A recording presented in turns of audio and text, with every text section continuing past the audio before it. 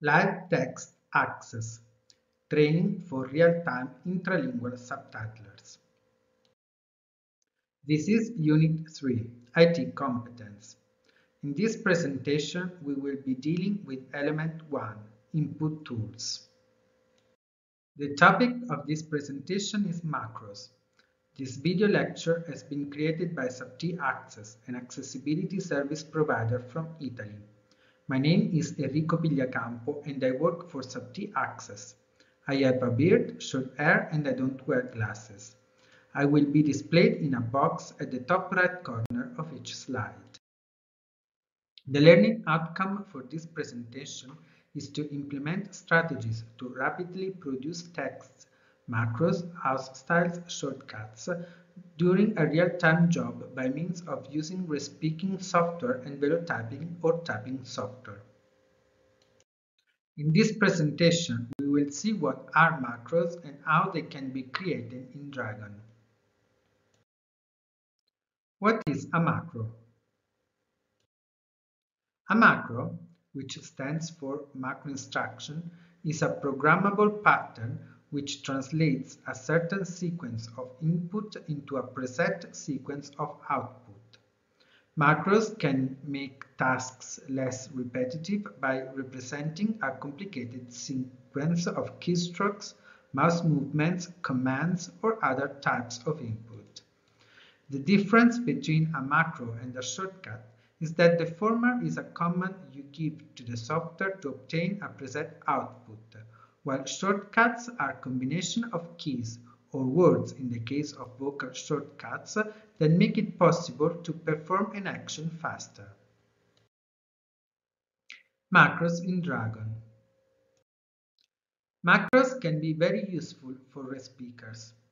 As Arumi Ribas and Romero Fresco wrote, respeakers can set the software to display a word or group of words every time they utter a given command, which they can make up. This can be helpful to save much needed time when respeaking, but also to avoid potential misrecognitions, to improve punctuation, and to change the subtitle color orally. In the next slide, you will find a video of me explaining macros in Dragon. In this video, I will show you how to create macros with Dragon Naturally Speaking. Dragon is already open on my computer. I go to the Dragon bar, click on Tools, and then on Add New Command. The My Commands editor opens up. In this case, I want Dragon to write subt access every time I say macro subt. So in my command name, I write the name of my macro, which is macro subt.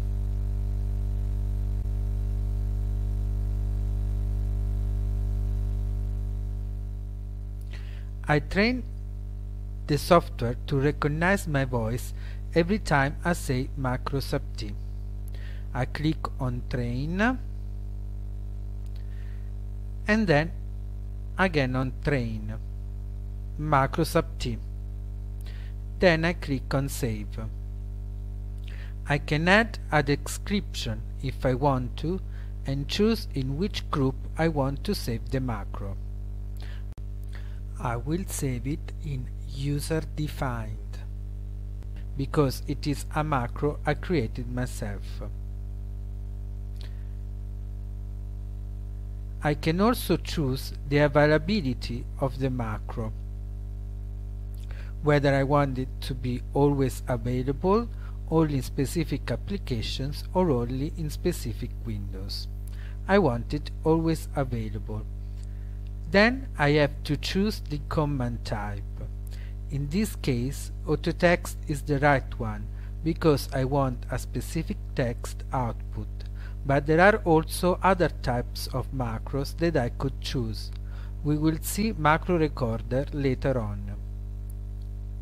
In content, I will write the text that I want to appear when I say macro subt.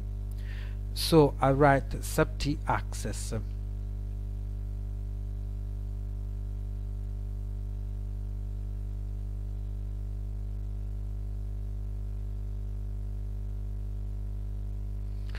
I can also choose how I want this text to look like.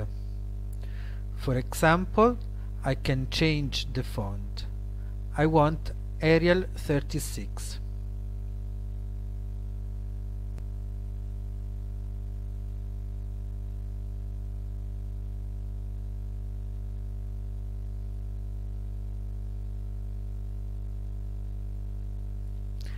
Then I click on Save to save the macro.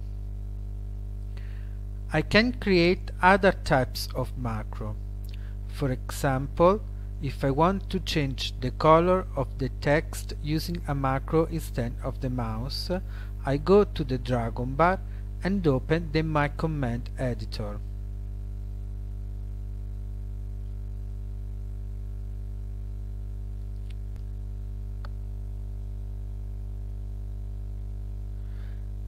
I want Dragon to change the color of the text to red every time I say macro red. So I write macro red in the My Command name field.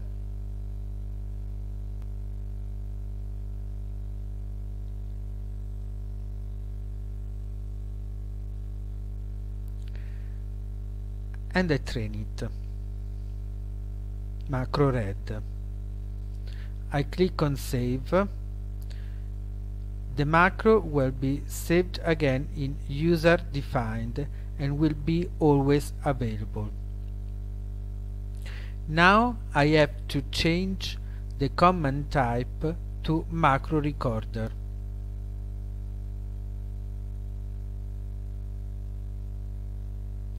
Now I will have to click on Record so that the software records every movement I make with the mouse and everything I click in order to repeat it when I say macro red.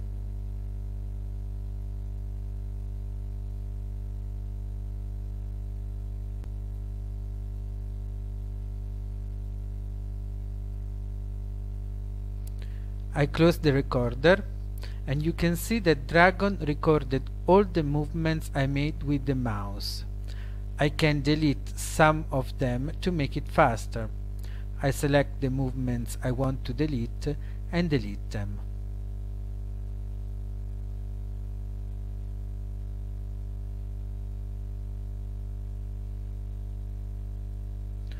Of course, this is just an example.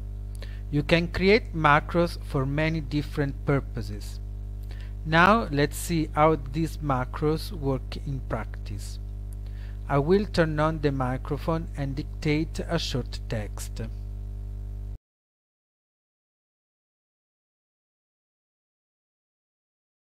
Macro Subt is an Italian company, Macro Red.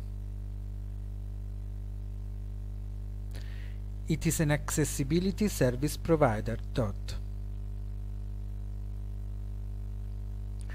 This is just an example. Macros are very useful for real-time intralingual subtitlers. They will help you to work faster and to improve the quality of your service. You can also edit a macro. You go to the dragon bar, click on Tools, then on Command Browser. The list of all commands and macros appears. The macros I created are in the user-defined group. Here they are, the macros I created. I click with the right button of my mouse on the macro I want to edit and then click on Edit. My command editor opens up and I can change the properties of the macro that I want to change. Summary.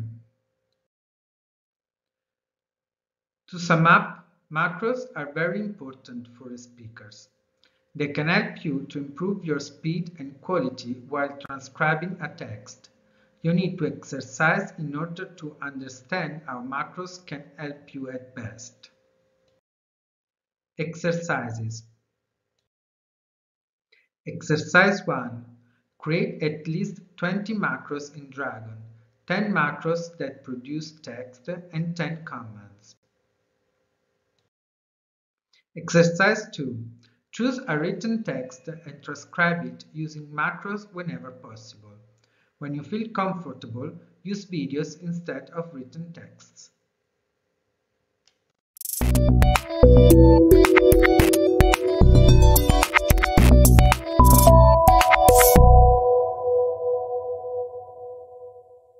LTA Live Text Access, Universitat Autónoma de Barcelona, SDI, Internationale Hochschule, Scuola Superiore per Mediatori Linguistici, ZDF Digital, European Federation of Hard of Hearing People FHO, Velotype, Subtitlers, European Certification and Qualification Association ECQA.